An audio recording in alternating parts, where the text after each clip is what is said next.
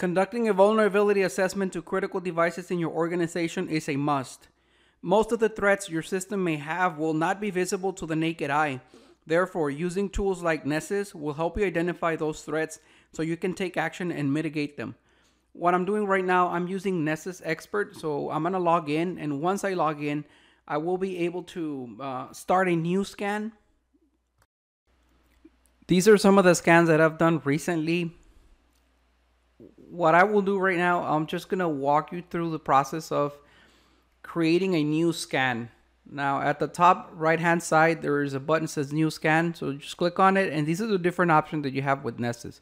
You can do an attack surface discovery and host discovery, and also basic network scan, which is the one that I'm going to show you right now. It's a basic network scan, but you can also scan for other things such as patching and also ransomware to see if your, let's say, a server, it's vulnerable to ransomware. And to do the new scan, all you have to do is just call it, give it a name. You just give it a name and then set up a description, and then identify the server. Let's say in this case it's a server, and type the IP address. And then at the top, this is very important. This is an internal scan that I'm doing, so I need to have the credentials of that server, in this case the administrator. So I have the admin account of that server. It's a Windows Server 2019, and put the username, the password, and also the domain. Now this is a fake domain, by the way, so this is not the real domain of the server that was scanned. And then just save it, and that's how you would start a new scan. Now, but I already have one because the scans take about 30-40 minutes depending on the server, and I'm going to show you that in a minute. So if I go back to the scans that I already did, you will see that the one that I'm about to show you, I believe it took me like 29 minutes. That's how long it took for the whole scan to complete. The main controller.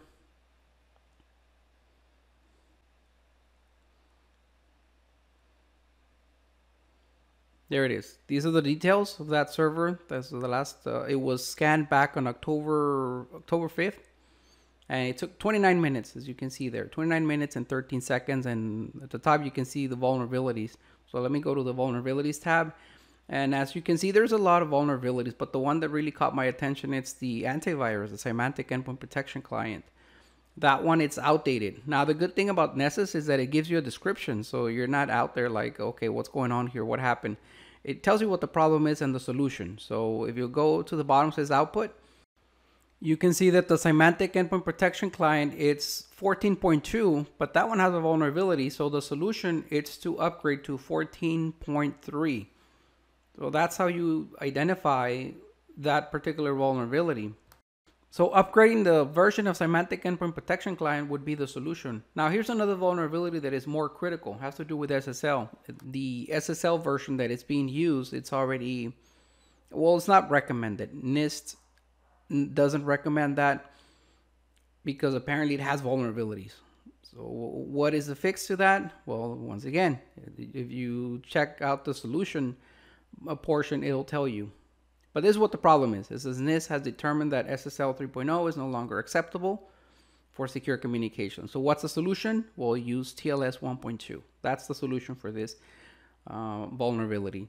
So it's pretty cool. That's one of the things that I like about Nessus, that you identify the problem and it also helps you identify the solution.